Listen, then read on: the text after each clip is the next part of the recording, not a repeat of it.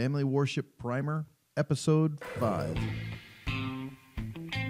Welcome to Bridgecast, an online internet broadcast hosted at paulthompsonblog.com. In today's broadcast, Paul may give reviews of books he's been reading, interview friends, explore church history, or consider current events, all with the hope to keep the lamp of Scripture on the narrow path. Listen in as Paul considers today's topics. Well, today we're talking about creation again, and we're asking specifically the question, who made you? So you've got your sons and your daughters. You've sat down yourself together all by yourself, perhaps even, because you're using this catechism to increase your knowledge of God. Whatever the purpose is that you've done so, let's get ourselves to the right thinking place and answer the question, who made you?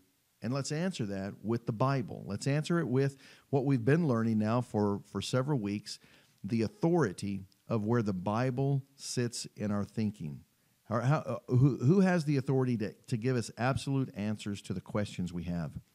If it's not the Bible, then who is it? What is it? And we're making the argument with our children that the only one that we can reliably trust to answer these types of questions in our lives is God, and God has done this by revealing himself to us through the Bible, through authors, through these collections of these books. We've been putting the emphasis upon the Bible. We've been singing songs about the Bible. We've been naming the names of the Bible. We've been counting the books of the Bible. We've noticed there's two collections of books inside of this one giant collection of books. So we're emphasizing this so that when we're ready to ask this kind of a question, we know that the authority of the Bible has taken a primary place in the mind of the boys and the girls. So who made you? And so the proper answer to that is God made me. And let your children say that with emphasis.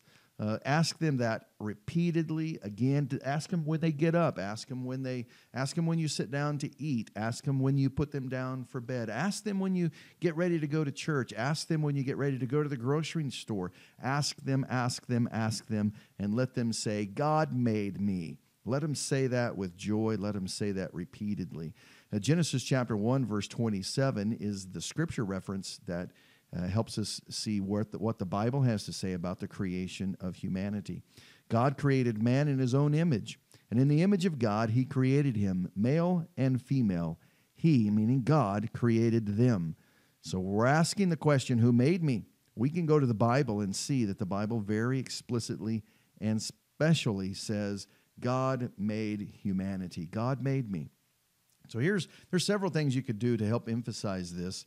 Again, you're emphasizing the authority of the Bible in their life, but it would be good to give an exercise to especially emphasize the special creation of man. You might have pictures several nights of the week or several days of the week. You might put some pictures in front of your children and ask them, hey, maybe it's a scene of a mountains, maybe it's a river, maybe it's a picture from a telescope in the stars in the heavens.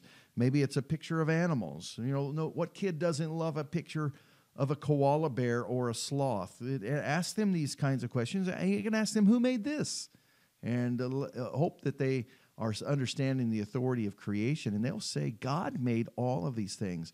But again, we want to emphasize who made you. And then out of that is a plethora of questions, is how did God make you? And we'll get into that in the coming observations and asking the good and the proper. Don't let questions from the children stump you into thinking, I don't know what to say. Let's see what the preacher says next week, or let's listen. Appreciate that they've asked questions. That's actually evidence that you are succeeding in what you're hoping to do. You want them to ask questions around this. So ask them, who made you? Let them answer, God made me. And then also you can emphasize this. How did God make you different than your sister? How did God make you different than your brother?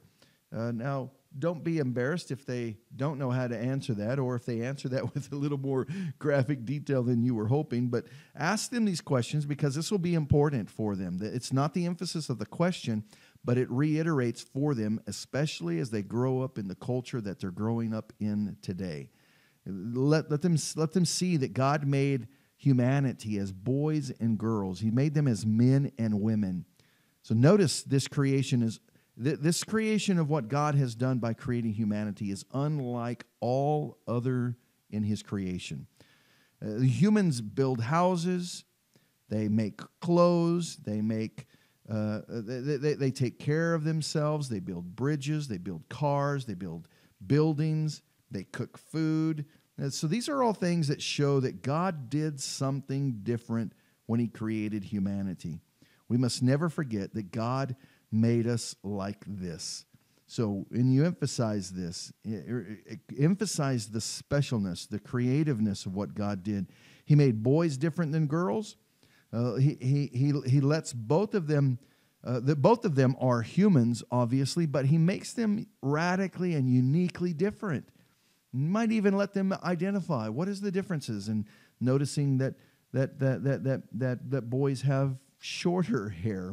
Maybe the girls have longer hair. Their voices are different, and you can go as far in that as you want. Eventually, if you're homeschooling, you'll get into some biology that you can determine when is the right time to begin speaking about some of the other differences, and they are beautiful and glorious in the sight of God.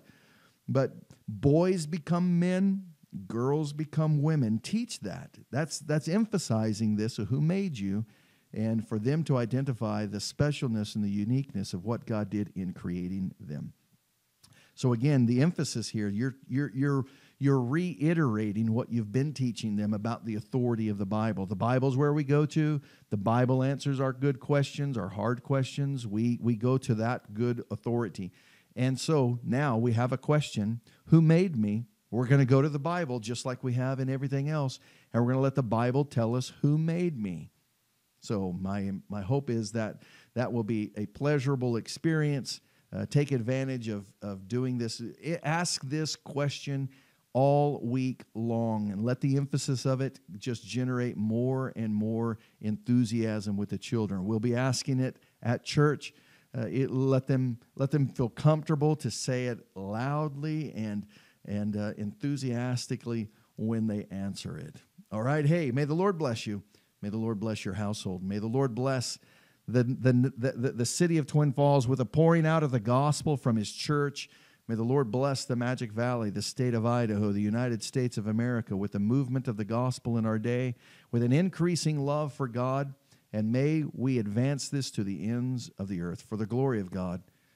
May the Lord bless your household. Thanks for listening today. Feel free to write Paul with questions or comments related to today's topics. Helpful links can be found at the blog link related to this broadcast at paulthompsonblog.com.